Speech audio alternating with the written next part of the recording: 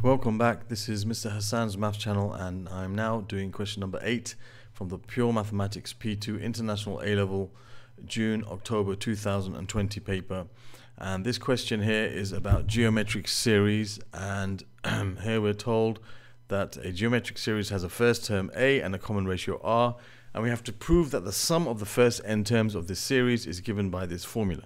Now this is one of the proofs that we're supposed to know. Even though they give the formula in the formula book, we're supposed to know how to prove this formula. Now, to prove this formula, what we do is we write down the sum of a geometric series, write down the first few terms, like the first term is A. A geometric series is such that you have to keep multiplying by the same number each time to get to the next term, and that number is called the common ratio, R. So the second term will be A times R.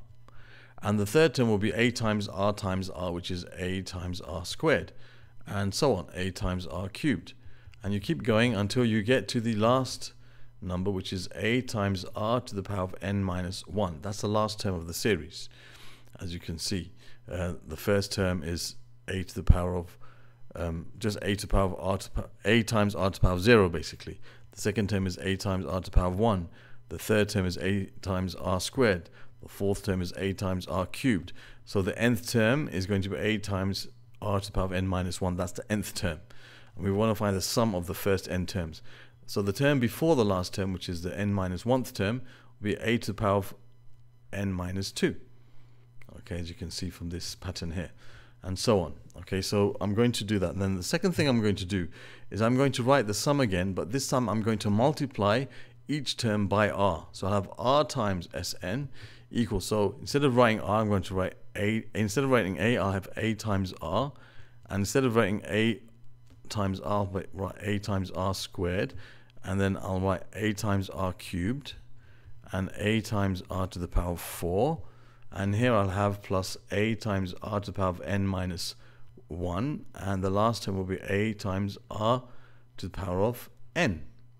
Okay, so because every term you've multiplied by, basically, this will be the fifth term, A times R to the power of 4 here, and so on. So basically, every term you've multiplied it by R. So this second line here will be multiplied by R. So these powers that were in this place are now going to be increased by 1.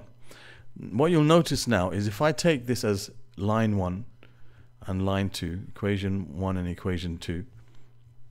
Okay, so this is,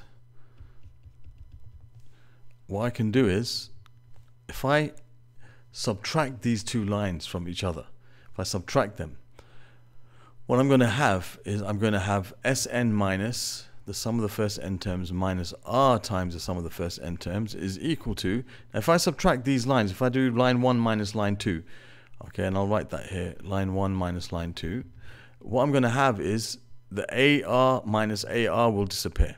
AR squared minus AR squared, that will cancel out. AR cubed minus AR cubed will cancel out. AR to the power 4 minus AR to the power 4 cancel out.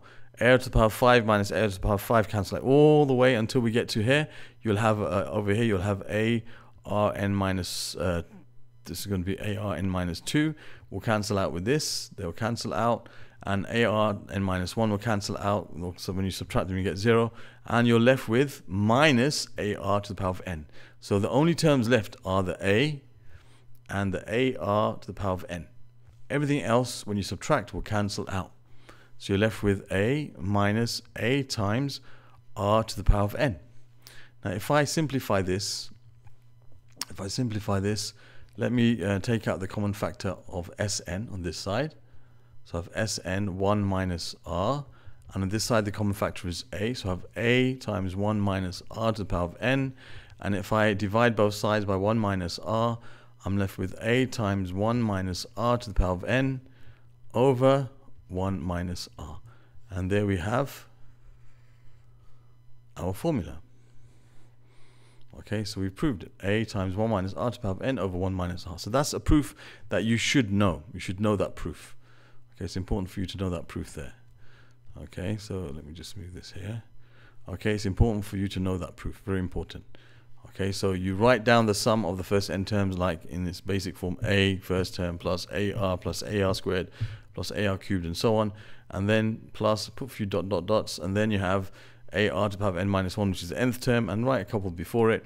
And then you take the same terms from that you wrote before, but just multiply everything by r. So all the terms are, the r power increases by 1.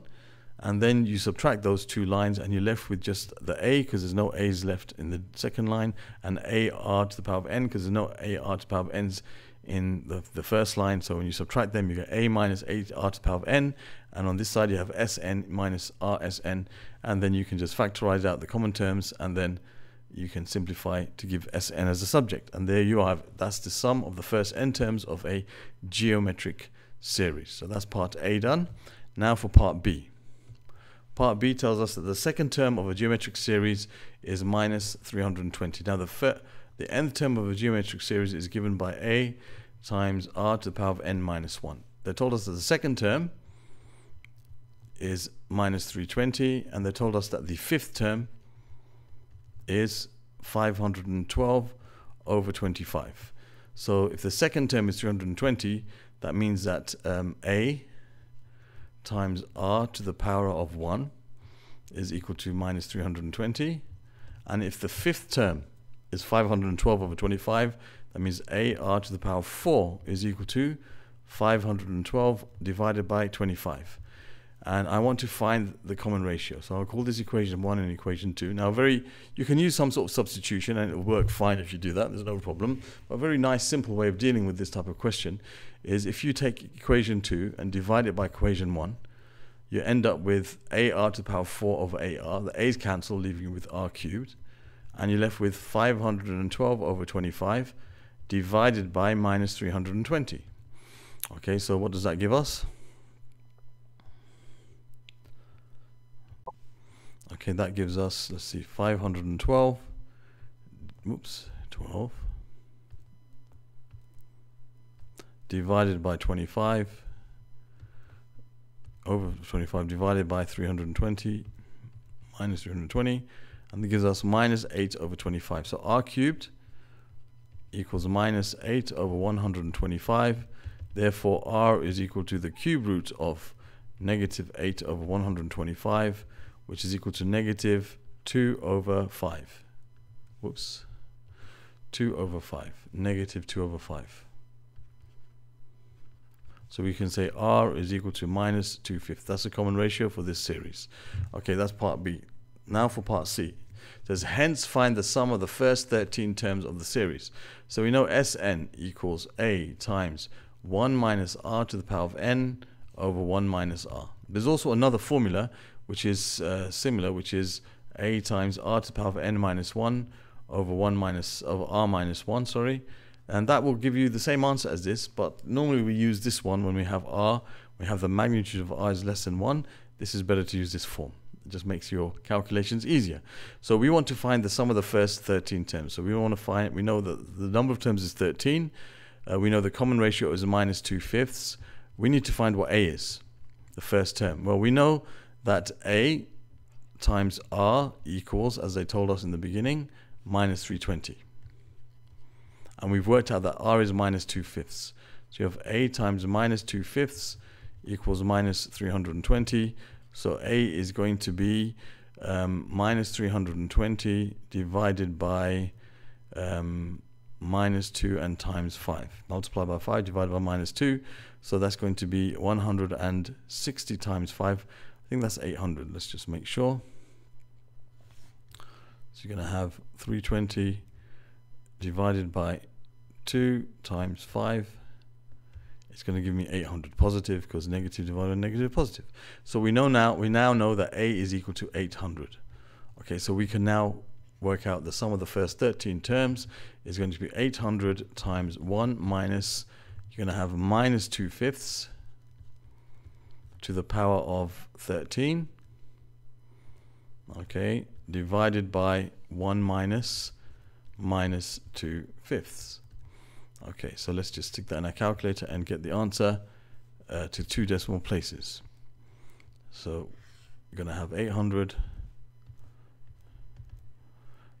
times 1 minus 2/5 to the power of 13.